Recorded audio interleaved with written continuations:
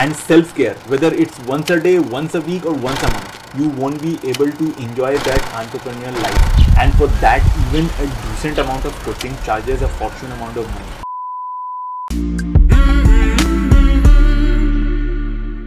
Okay, so first of all, this video isn't meant to scare you away from the medical field or to give it a bad reputation.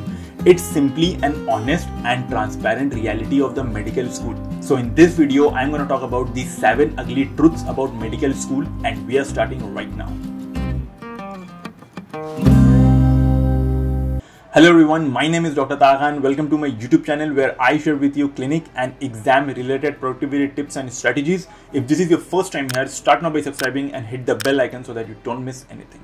Nothing worth having in life ever comes easy, and medical field isn't an exception. So before I start with all the points, if you are or have been through a medical college, let me know in the comment section below which of these 7 points you can honestly relate to. The first truth is that you will lose friends. Losing friends in medical school will surely happen. To be honest, there isn't a lot of people who can understand that your student life is a full-time job. Even 1 hour of your time is the most precious 60 minutes you have ever had. And so for this, you are likely to miss out on special occasions such as birthdays, night outs, happy hours, phone calls, or replying back to messages in a timely fashion.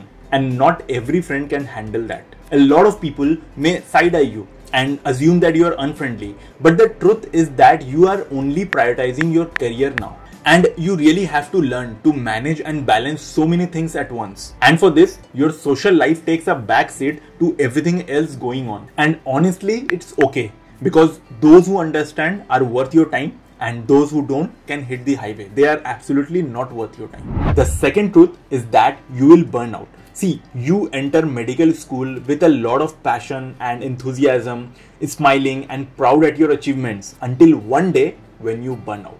It happens to the best of us. Comment below if this has ever happened to you as well. You see, many a times this burnout is temporary, but for some it becomes a functional lifestyle. Fortunately, the first step in treating burnout is to realize that you are burned out. And from there, you have to give yourself the necessary rest period. Think of it this way, that you are just in your graduation now, and there are so many years ahead of you until you become a licensed physician. Means you are currently doing your graduation. After that, you might be doing your post-graduation and possibly super specialization if applicable, and then the rest of your life as an attending physician / lecturer, whichever career path you opt. So if you are burning out now, what's gonna happen when you are actually in the patient ward and the patients need you? So how do you combat this? Just get some me time and self-care, whether it's once a day, once a week or once a month. Just make sure that you're not burning out. And if you think that if these truths are scarier, just wait until I get to the last point. The third truth is that you will be very single or hardly see your significant other. See, medical school is a full-time commitment, and relationships are also full-time commitment, but many students are fortunate enough to enter into medical college living in the same city or in the same state as their boyfriend / girlfriend. But most students have to maintain a long distance relationship. See, I being from a national institute, there were very few students who were from my city or from my state, while almost all of the students in my college were from a different state. So when you factor that with an 8 hour of lecture time, 12 to 24 hours hospital shifts, sleep deprivation and exam anxiety, it is enough to put a strain on any relationship. The fourth truth is that you will doubt yourself a lot. With each and every exam that comes along, there is a level of anxiety. Sometimes you will do well and sometimes you won't. And there might be an exam where you totally fail. For this, there may be so many underlying circumstances, whether it be the way you studied or your personal issues or your health issues. And you will even start questioning yourself these type of questions, that whether you deserve to be here or whether you are smart enough to be a doctor. And if you want a straight away answer to these kind of uncertainties and insecurities, the answer is yes, because you are not in this alone. It happens to everyone.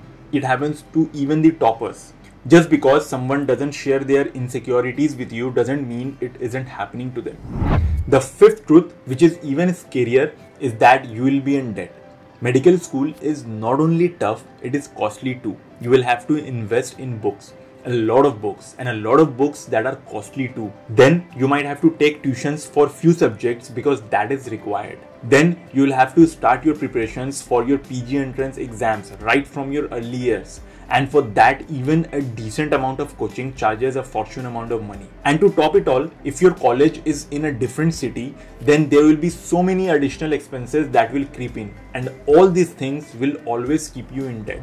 The sixth and the scariest truth that I can think of is that you will start quite late in life. You will see your school friends and your childhood friends getting settled in their careers and starting their families while you are still pulling a 24-hour shift at hospital training.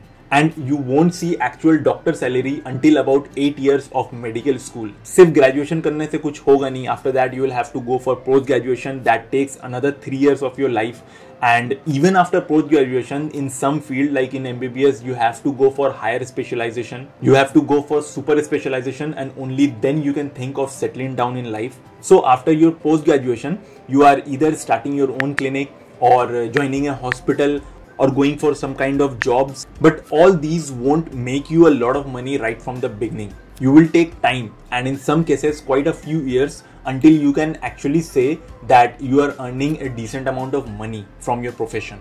And if you want to know what are the career options for BHMS students, I already made this video few weeks back, and I'll put this video somewhere here, and you will also find the link of the video in the description. So that is the truth of your professional career. Being a doctor, in most of the cases, you won't be able to enjoy that entrepreneurial life. Okay? Come age में in your 20s and in your early 30s you will have a lot of money and you can visit a lot of places in the world because you will be able to afford these kind of luxuries quite late in your life. So if you aspire of becoming an entrepreneur alongside being a doctor, then I already made a video some time back. Do check that video out. You will find the link of that video in the description. So those were the 6 points or the 6 truths that I could think of.